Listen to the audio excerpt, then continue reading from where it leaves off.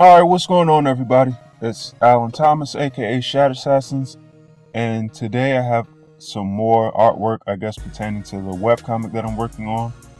It's another edition of Making a Webcomic, and to show what I've been working on recently, I have actually two pieces to go over today. One is another environment drawing. Now, for this one, oh my god, I don't know what I was doing.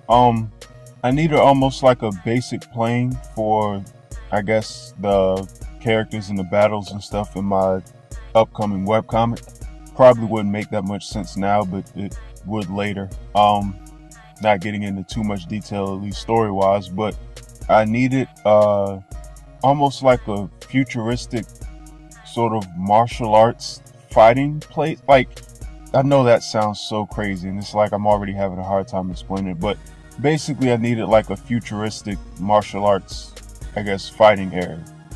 So I wanted something like a Shaolin temple in the background, but I didn't want it looking exactly like a Shaolin temple. Like, I didn't want a Asian temple in space. That would look crazy, so I didn't want to go that route.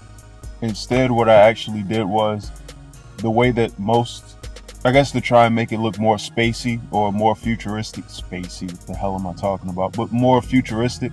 The way that most Shaolin temples sort of have, I guess, like sharp points and a lot of rectangular shapes to it. Rectangular shapes are like triangles and stuff to it. I wanted to switch mine up a bit, so I thought if I sort of designed it in a similar way to an actual temple, but I used rounded shapes instead, it would probably give it like a futuristic look to it.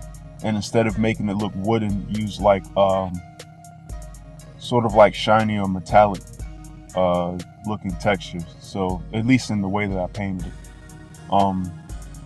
So that was the route that I went there.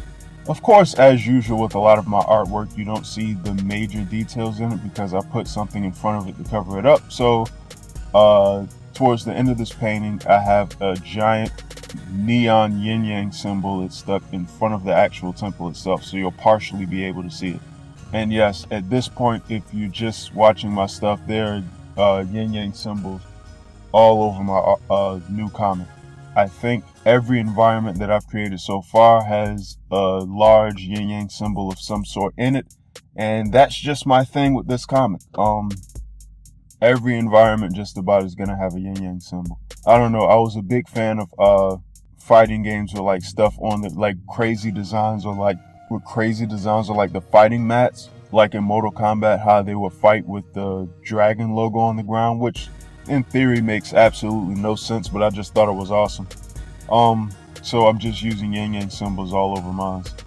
That's, like I said, it's just gonna be my thing. I'm owning it. Outside of that, I did stick a yin yang symbol in the center of the, I guess, the ground in this environment, but I didn't want to only have that, and I didn't want to just have a large one because I've been doing that quite a bit lately, so I wanted to change things up.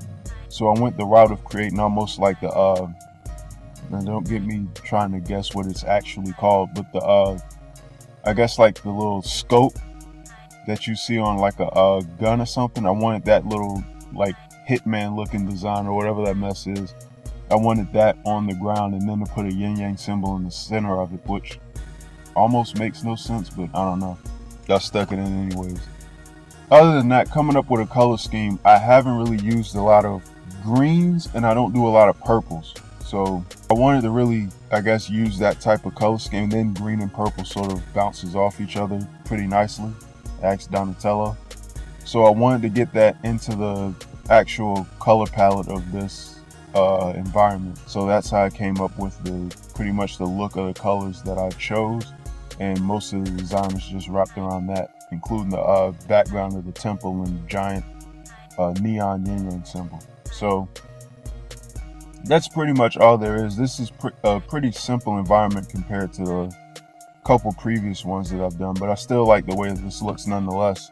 And then the other piece that I worked on was actually a bit of character concept art that I've been doing for one of my main characters, who was almost like a space guardian for the heroes in my upcoming webcomic. My idea with him was I wanted him, even though this is in space in theory, I still wanted him to have an earthly look to him because I wanted him to have some type of connection to Earth. But I also wanted this sort of royal look to him at the same time, this royal or almost heavenly look to him. A lot of the inspiration for this design was kind of Raiden from Mortal Kombat, and this next one's going to sound pretty odd, but I also was highly influenced by the Akatsuki look.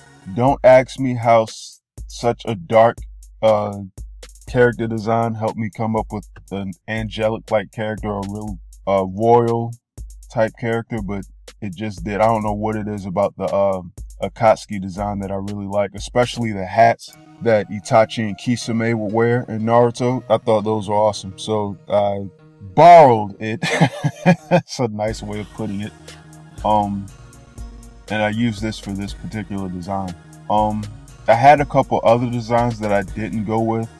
Some because I just didn't like the way that they came out, and others because for whatever reason, which I didn't post these on Instagram because they were just garbage. It just looked like Raiden ripoff, so I'm like, no, I'm not doing that.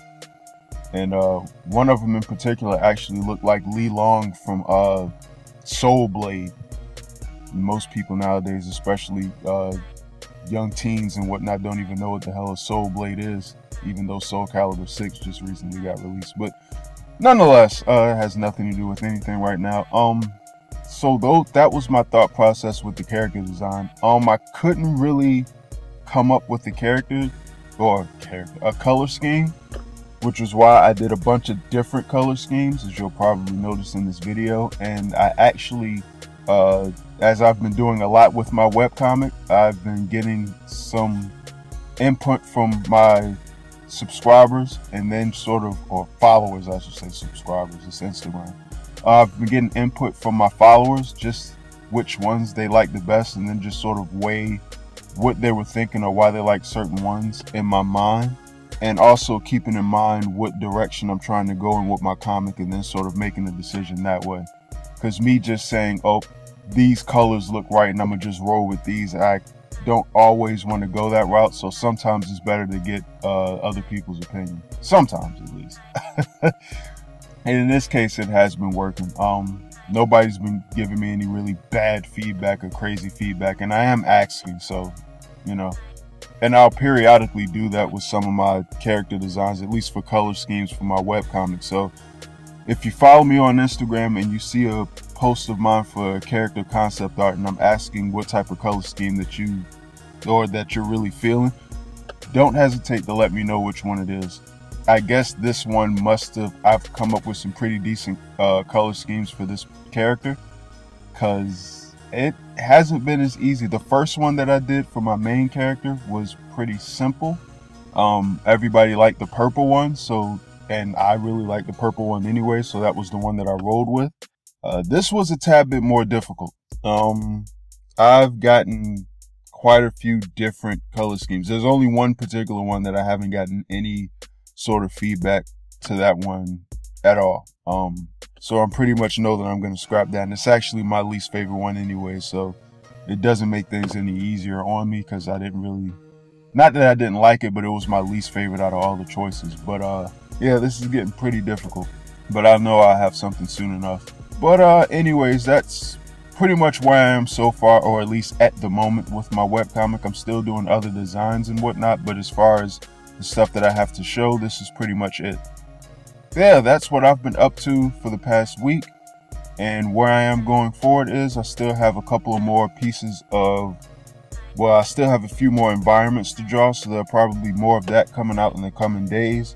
And I have quite a few more, well, not quite a few more, I have a lot of character design concepts to work on. I've drawn quite a few characters, and I'll be showcasing those also in the very near future. So yeah, that's about it. If you want more updates on what I'm doing with my webcomics or any ideas or things that I'm tossing around, be sure to follow my email list that I now have up. The link will be down in the description below. You can sign up, and then you'll get little emails here and there. I guess like once a week I'll try to get them in, with updates as to what I'm doing art-wise, whether it be my webcomics or any type of paintings or anything that I'm doing. So yeah, go ahead and sign up for that.